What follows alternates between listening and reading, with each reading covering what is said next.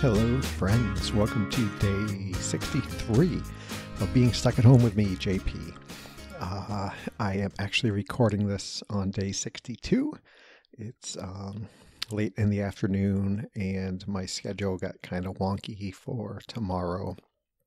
I have to get up at 5 to go run. Otherwise, I'll be running after work, and it'll be a little bit too warm for me then. So that's happening. And it is Thursday, so I decided to just jump on the Throwback Thursday thing. And I am rerunning episode 2 of the Depressed Not Dead podcast. And so hopefully I got a little bit of feedback from running the first episode, and some of you were pretty interested in how some of my language has changed, my tone of voice, things like that. So hopefully it gets you interested in the rest of the show if you haven't listened to the way back ones. And really, mostly, hopefully it's not too boring for you to listen to them again. I'm still taking feedback on it. It's going to be another week before Thursday comes back, so we won't be doing this again for at least 7 days. So, that's it. I'm just going to run it, and hopefully everyone is doing well and everyone is safe and your friends and family are safe and all that. So till tomorrow, I'll talk to you soon. Hello. It's Thursday, March 17th, 2016. And as of this recording, I'm still depressed, but I'm not dead.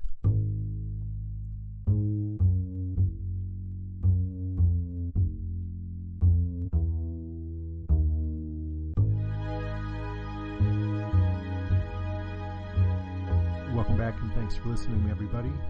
I do appreciate you taking some time to listen to the words that fall out of my mouth. I hope I get to a point where I'm providing something of value, not only to me, hopefully therapeutically, but maybe to someone else who is on a similar path that I am with mental illness. I guess I would like to see that I touch someone and make life a little easier, but for now, let's just see what we can get out of this head of mine. I hope you're listening to this, your second show. I would like to think someone listened to my first show and thought, oh, wow, I want to hear what else this guy has to say. A few things I did notice editing that first show is how flat my voice was. And I think part of that conveyed my feeling at the time. I was pretty well down on that day, really low energy, which is pretty general for me, but that just seemed to be where I was at. It's not my goal to sound like a 1960s TV mortician all the time. In general, I do not have that much, I don't have that much range in my voice. I guess I am pretty monotonous in my speaking, but I will try to liven it up for you guys. Another thing I did notice when I was editing was how often I used or in my speech. I did edit out probably 60 to 70 of those, and I'm not sure where I'm going to come down on that in the future. I notice I do say it a lot.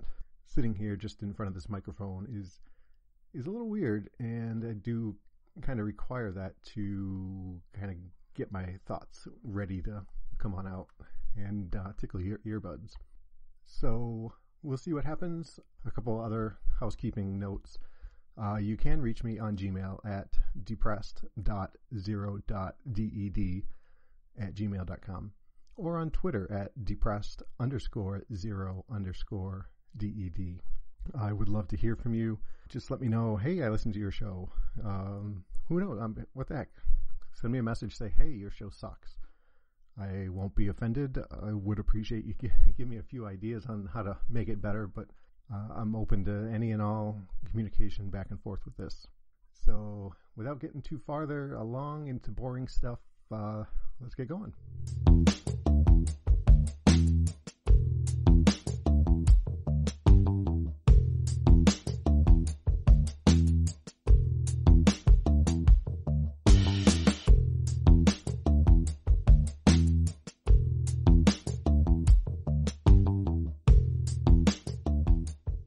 So I think I mentioned on the first show that I was getting ready to start into a partial hospitalization program here nearby. It's, for those who don't know, there's a couple different ways you can go into intensive therapy. The first would be mandated inpatient hospitalization, which it's common for folks who have attempted suicide. I imagine it's in every state. I've got a lot of education still to go. So when I had my attempt, I was hospitalized initially for the trauma, the ER. And then from there, I was put into what was commonly known as the psych ward. I was placed into a mental health facility. It was a wing of the same hospital that I was at. I was put there. It's against my will, but it kind of makes it sound like I've been enslaved to work the coal mines. But I was placed there. I could not leave. It was a locked environment, so I couldn't get out if I wanted to. I couldn't say, hey, I'm done, I want to leave. I was there until the staff psychiatrist felt that was at a situation or in a mental state where I could go home. So that is one option. There are other options where you can voluntarily go into the same kind of mental health care, be it a wing at a hospital, or I suppose there are still freestanding institutions, and to get the kind of therapy that you need. And I believe in many cases like that, you are free to leave as you see fit. And then there are these kind of partial or day programs, they may call them in other places. And essentially, these are folks who really have a need for an intensive therapy, but are deemed to be safe to go home in the evening, spend time with their family, whatnot. Many times, folks who are hospitalized in the first way that I talked about, who are mandated to be there, they kind of, you could call it, graduate onto this day program. So at this location that I'm at, there are a few people who were in that same situation. This hospital has a gigantic makes it sound like we're all crazies here, a very large and very well-respected mental health wing of the hospital. And the kind of the outpatient program, the partial, is on the second floor, and all the floors above that seem to be the closed areas where folks who are dangerous to themselves or to others, or who have voluntarily gone into a program where they day and night they are at the hospital, breakfast, lunch, dinner, so on and so forth. So I got there Monday morning, 9 a.m. There were 15 people that first day. Well, let me back up. So it's a 3-week program that continually moves. So there are, at any given time, no more than 20 people in this program, divided up into 2 groups. This first Monday, there were 8 people in my group and 7 people in the other group. They do that so they can kind of maximize the number of patients they see on any given day as part of their 3-week program, given the staff that they have and the time required, but also dividing up into 2 groups so that it's more manageable. So we started out in my group with 8 people. We sat around some great big old tables, think conference room kind of tables. That's kind of like our 1 hour of group therapy, where we each get a chance to talk about maybe what's on our mind, kind of recap what we did since the last day. Being a Monday, lots of folks had stories about what they did on the weekend, some good, some bad, how they were feeling better than last week, better than not as good as the week before, whatever is on your mind.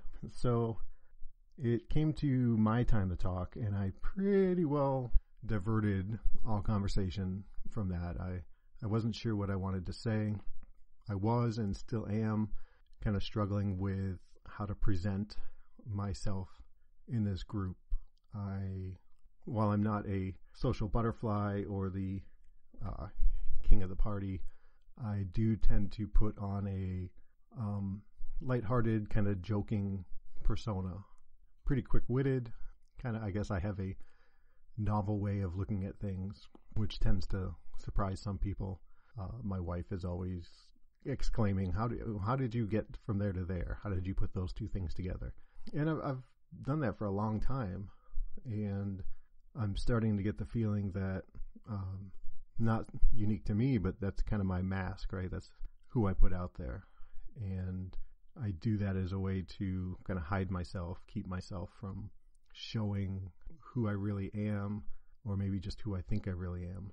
So I'm sitting there, and as I was driving in that morning, I made the decision that I wouldn't be that guy at this program. I wouldn't deflect. I wouldn't kind of use my wit and humor as a way to lighten moods or avoid my feelings, even though I don't know that I really have a firm grasp on what my feelings are at any given time. So first thing Monday morning, I wasn't really sure what to even say, and so I just kind of passed on that. I said a couple things, hey, I'm blah, blah, blah.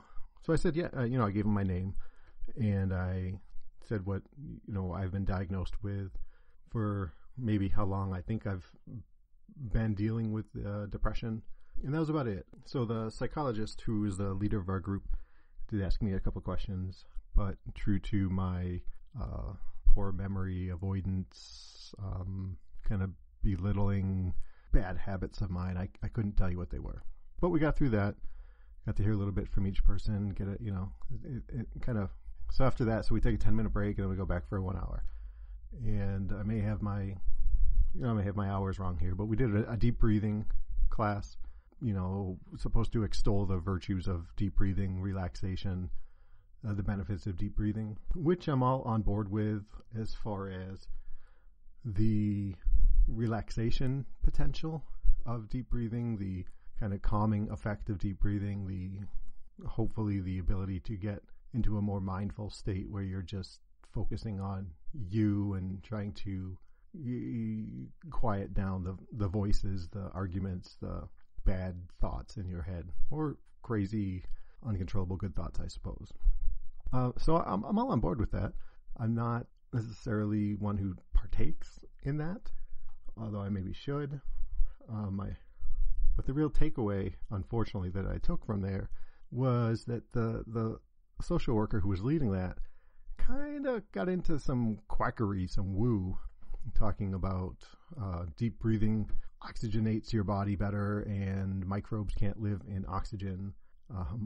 So that's better for you, telling us that, or reading quotes from doctors supposedly who said that, if people would just learn to breathe properly, that would reduce 50 to 70% of doctor visits, which I guess without really saying it, he was basically saying it'll cure what ails you. And okay.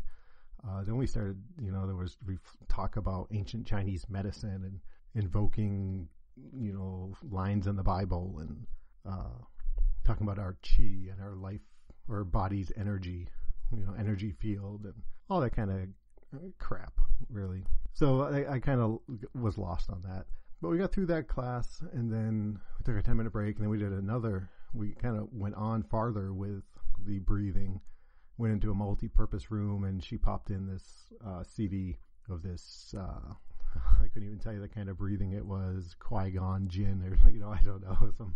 But so we listened to him, and he was supposed to be teaching us the ways to get to this perfect kind of breathing for relaxation, meditation, better, more healthful, wonder, snake oil kind of breathing.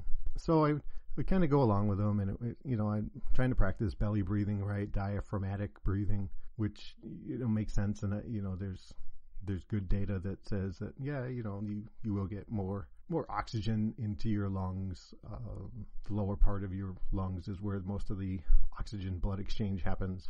So it makes sense. So I'm going into it. And then he starts invoking ancient Chinese medicine and qi, and I forget what he called this center in your body. But he's like, yeah, so we're doing this.